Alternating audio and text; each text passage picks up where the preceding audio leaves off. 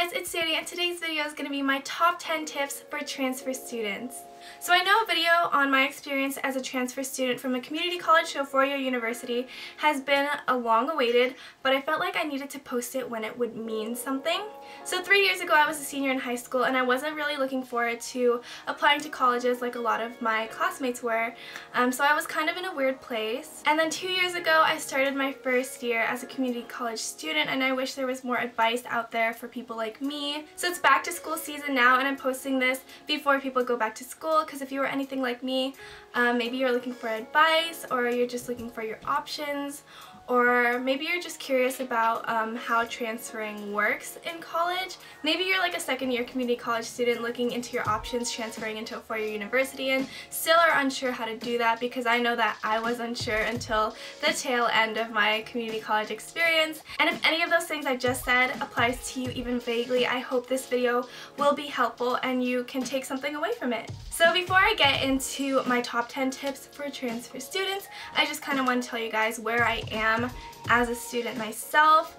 I just finished up 2 years at Cascadia Community College in Bothell, Washington, and I will be an incoming junior student at the University of Washington Seattle campus come this fall, so in around a month I'll be a student there. I already have 1 degree under my belt thanks to community college. I have an associate's degree, and at the University of Washington I will either be double majoring or double degreeing. So yeah, I definitely do not regret spending my first 2 years as a typical college student at a community college, but I know that's not for everyone. But if it is for you, then there's no shame in that, you know, you're not stuck. One thing that I noticed about community college is that everyone there was either there to get out and do something better with their lives, or they're there to continue. So community college is a great place. It's a safe space. So that being said, let's just get started with the video. So my first tip is to make a list of schools that you want to transfer into. This doesn't even have to be a formal process. You don't have to like type out your reasons why or anything. I honestly just think that making a list of schools, like potential schools you want to aim for or apply to at some point, I think that's really helpful, because it sets kind of a goal for you. You have a path, you know what kind of schools you're aiming for, and from there I think you should research what their acceptance rate is, what type of GPA range that they accept. That kind of information will really help shape how you perform as a community college student. All the schools that I applied to, the GPA range for acceptance was around 3.8 to 4.0, so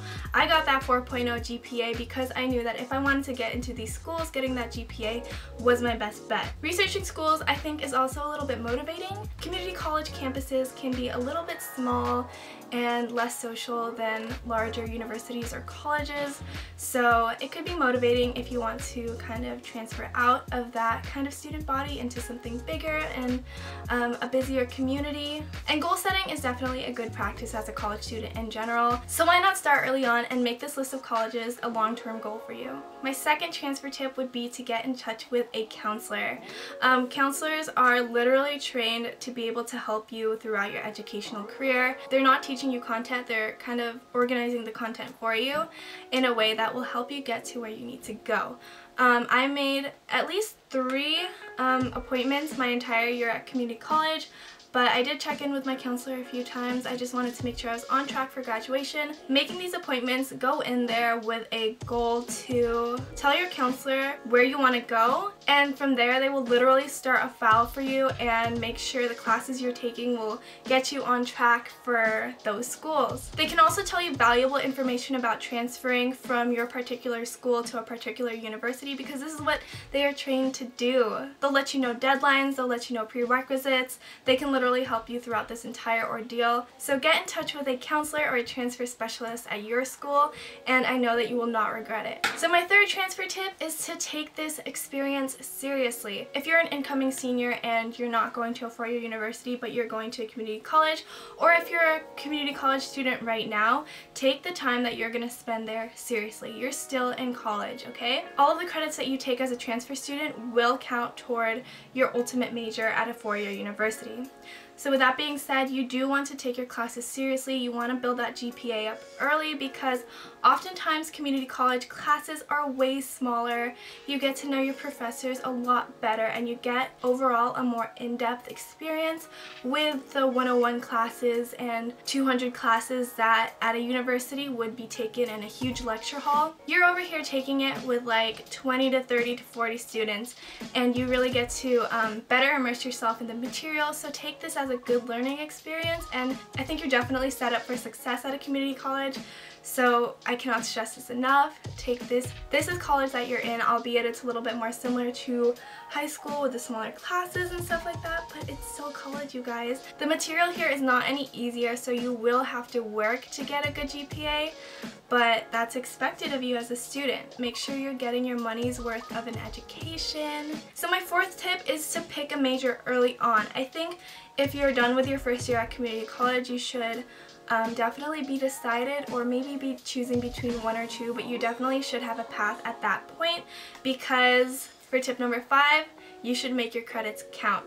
If you're going to be taking classes for cheaper and smaller class sizes at a community college, but these will ultimately feed into your major or your degree at a 4-year university, then you want to make sure that these credits count towards your major, because at a 4-year university you do have a limit to how many credits you can take. For example, if you're going to be transferring 90 credits over from a community college into a university that will only accept like 210 credits for a degree, then you want to make sure all those 90 credits count. From my community college, I transferred a total of 90, and to get the degree that I want, I need a total of 180. So I'm already halfway there. To get a little bit more specific, I'm a communications major at the University of Washington, so at my community college, I made sure that I took Communications 101, 102, I took all of my prerequisite math and English classes there. And I took as many communications classes as I could, so that when I got to the university, I already had quite a few experience credits under my belt. So I guess my transfer tip number 4 and 5 got a little bit mixed up there, but they really do go hand in hand with one another. I just want to go back to tip number 4, choose a major early. If you choose a major early, then you will definitely feel like you're going somewhere. Being decided as a communications major early on definitely helped me get in touch with people who were similar-minded and professors who had really important resources for me. So when you pick a major, I feel like you pick a community, and that's really nice to have. For transfer tip number 6, I wanted to let you know that because community colleges have a kind of a more diverse student body, you have people at different points in their educational career more at community colleges. Like you have incoming seniors, you have people in high school who are already taking college classes, or you have like actual parents whose kids are in college but they want to go back to college themselves, or people who have established careers that are going to school to further their careers. You know, community colleges are a big hub of different types of people. Same goes for universities, but I'm talking community colleges right now. And because of that, professors are usually a little bit more accommodating. So for example, I went to school with a lot of parents, and sometimes they had to be more concerned with the lives of their children than their school lives, and oftentimes they would have to put schoolwork aside to take care of their kids. And my professors were very accommodating of that. So what I'm trying to say is that if work gets really hectic, or if your extracurriculars get a little bit hectic, you have a little bit more of a cushion at a community college. So what I'm pretty much trying to say is that you should just supplement your education with work experience, with internships, or with extracurriculars. Because you do have a little bit more of a cushion at a community college. You know, like if something gets super busy, I'm sure professors are a little bit more understanding than they would be at a giant 4-year college or institution, you know what I mean? I'm definitely not saying take advantage of your professors, but just keep that in the back of your mind that if you do need help, help is more readily available to you directly from your professors at a community college. So for transfer tip number 7, I want to encourage you to get an associate's degree while you're there. And an associate's degree could be anything from just a typical like general studies or global studies degree, or it could be a pre-major degree like pre-business, pre-communications, pre-economics.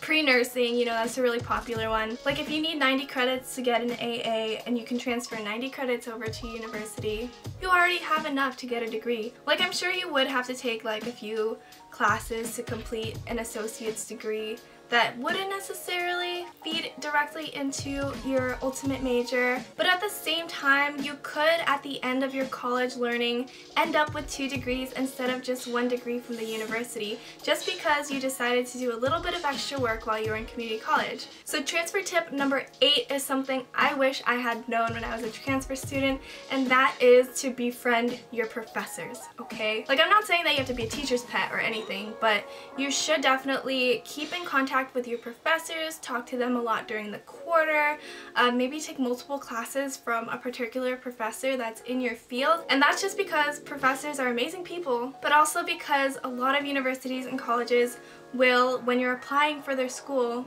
they will ask for recommendation letters from professors.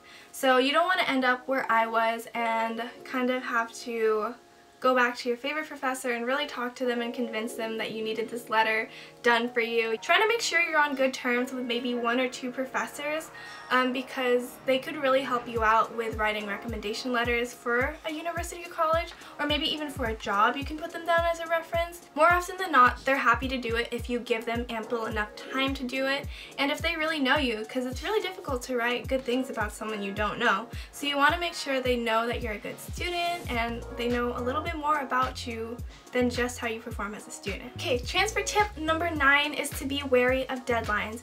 You may see on a lot of college or university websites or their social media pages, you might see an automatic deadline for applications for college admission, but those may be the deadlines for freshman applicants. If you're a transfer student, you are not a freshman applicant, you are a transfer student. You're going to be going in more often than not as a junior. And deadlines for transfer students are often kept separate from deadlines for freshman students. Make sure when you're researching deadlines and writing it down in your planner or anything, make sure you're looking at the right sort of deadlines. And as a transfer student, applying to a school is often not the last deadline you will have for that school. Oftentimes they will ask for more information about you. They may ask for a recommendation letter, they may ask to do a Skype interview with you, or they may ask for you at the end of everything to send in your complete full college transcript from the school you attended. To sum up transfer tip number 9 just one more time, make sure you're looking at the correct deadlines, make sure you're meeting those deadlines, and make sure you're meeting those deadlines to a college or university's expectations. And finally, transfer tip number 10 is to take care of yourself. Aww. I know that sounds a little bit cheesy, but I noticed that a lot of transfer students are struggling with the fact that they are attending a community college. For some reason, that sort of education is seen as secondary or inferior to students who are going to a four-year university or college or anything of the sort. Don't let where you are right now affect where you're going, okay? If you're in a community college, you have so much potential to go anywhere you want to with your educational career. All you have to do is put the work in, and I firmly believe that you can only work super hard if your body and your mind and your heart in general are capable of doing so. So make sure you're taking care of yourself, make sure you're thinking positive thoughts, make sure you have goals, and make sure you know that you're going somewhere. Make sure you don't burn out in a community college. Make sure that you're eating 3 meals a day, that you take a shower when you can. And that's it for my 10 transfer tips for college students. I really hope you guys enjoyed this video and found it useful or helpful in some way. And I am going to be filming another video about my transfer student advising and orientation session at the UW. So that video is going to be all about what I learned about being a transfer student in a brand new environment, pretty much. So stay tuned for that one. And I would really appreciate it if you gave this video a thumbs up and subscribe to my channel. And as always, if you have an Instagram, please follow me at ohdangdanii with 2 eyes. And I'll see you guys next time. Bye!